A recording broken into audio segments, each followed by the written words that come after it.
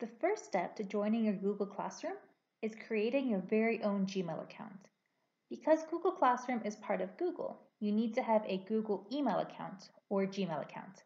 Remember, you should all have your own Gmail account. This will make it easier for teachers to know who you are and keep track of your progress. If you already have a personal Gmail account, skip ahead in the video to learn how to join your Google Classrooms. Now, if you're still here, that means you're ready to set up your very own Gmail account. So let's get started. Now, if you are using a computer browser or your phone browser, what you need to do is type accounts.google.com into your web browser. Or if you would prefer to use an app on your phone, you can go to the Google Play Store if you have an Android, or the App Store if you have an Apple phone. Search for Gmail and then download the app. Now, no matter what form you use, web browser or an app, now you will see something that looks like this. It will say sign in, use your Google account.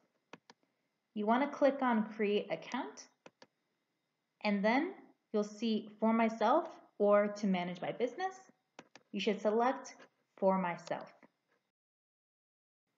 Next, you'll see this page. Now, let's talk about the usernames. An unprofessional username would be something like starpapa6344@gmail.com. We want our usernames to be professional, not unprofessional. So here are some professional usernames. Usually, they will be some version of your name. Usually that's best.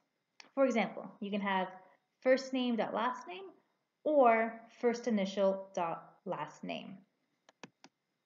So for example, if my name was Mark Jacobs, some good usernames would be mark.jacobs444@gmail.com or mjacobs444@gmail.com. An example of a bad username would be kingmarkymarkyeah@gmail.com. Why is this bad? Well, imagine that you're applying and this is the email that you have to put on your application. markjacobs444 sounds a lot more professional than kingmarkymarkyeah@gmail.com. The last part is a password. So let's go over what makes a good password. Good passwords usually include lowercase letters, uppercase letters, numbers, and maybe even symbols. So look at the example of a good password and then compare it to the bad password. Once you have finished and made once you have filled in all parts of this document, once you have filled in your first name, last name, username, and typed your password twice, your next step is to click Next. All right, that brings us to this page. You do not need a phone number, nor do you need to put a recovery email address.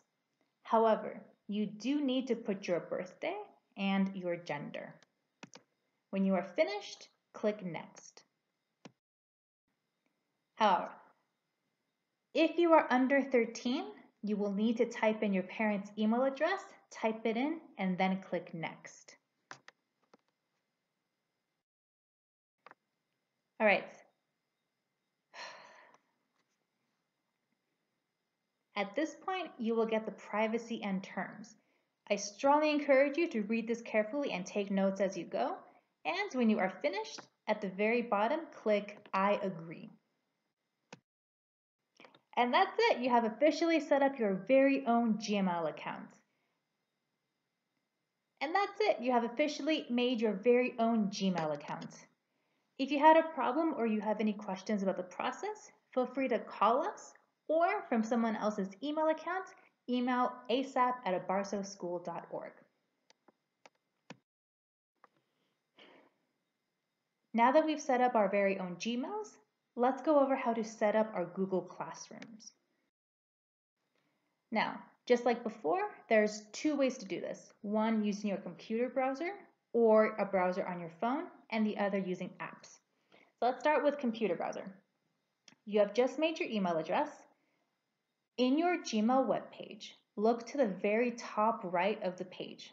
You should see a gray circle with 9 dots inside of it. Click that and you'll see this menu. Scroll all the way down to the bottom and you want to click on Classroom.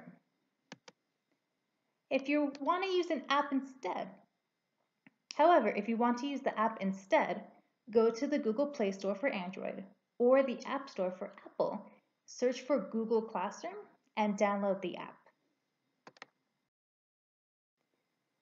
From here on, the 2 pages you get will look very similar. On the computer browser on the left, make sure that in the gray box with the little man, it has your correct email address, and then you want to click Continue. If you are using the app, it should look something like this. You want to click Get Started, and then most likely on the next page, it'll automatically sign you in with your email, or it might ask you to type in your email address. All right, so you're in the Google Classroom. On the left is the computer browser version, on the right is the app version. It is the same step for both. Next, click on the plus signs. For both of them, it will make a small menu pop up. It will say Join Class and Create Class. Now what you want to do is click Join Class. Once you click Join Class, this box will pop up. It will say, ask your teacher for the class code, then enter it here. But what is this class code it's talking about? Well, check the Abarso ASAP newsletter for a chart that looks something like this. Now, in this example, it only has question marks. In the Abarso ASAP newsletter, all of these boxes will be filled with the class codes for your particular grade. So for the purpose of practice, let's look at this column. We have 6th grade, and there's a code. It says QXR7LYU. So let's do a practice. We don't have a 6th grade at Abarso, so let's do a practice. We do not have a 6th grade at Abarso, but let's pretend we did, and they only have to join one class. So we have the 6th grade column, and there's only one code. It says QXR7LYU. Now what we need to do is copy and paste this code, or write this code down. It's up to you. Copy and paste is probably easier, but if you would rather write it down on a piece of paper, that's your choice. So now, we go back to this. It says, ask your teacher for the class code, then enter it here. What you need to do is paste that code into where it says class code. So it should look like this. QXR7LYU, make sure it matches, and if it matches, you want to click join. It will say joining ... and it will look gray for a little bit, but once it's finished, you will officially be in. Woohoo! All right, that was just one class.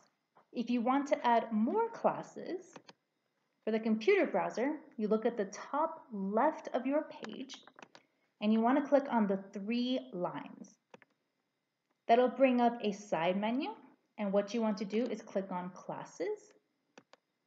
And then from there, it'll take you back to the home page, and you repeat the process by clicking on the plus sign. For the app, it is a lot easier. What you need to do is just click the plus sign, and you're done. All right, by now you've set up your very own Gmail account and have added all of your Google classes to your Google Classroom. In the next video, we will have a Google Classroom walkthrough, where we will show you how to use Google Classroom. You'll watch All right, by now you have set up your very own Gmail account, and you should have added all of your Google Classrooms to your Google Classroom homepage. Now, in the next video, there will be a Google Classroom walkthrough, where we will show you how to use Google Classroom. We'll show you how to watch Abarso ASAP videos inside Google Classroom, how to submit assignments, how to take quizzes, and much more.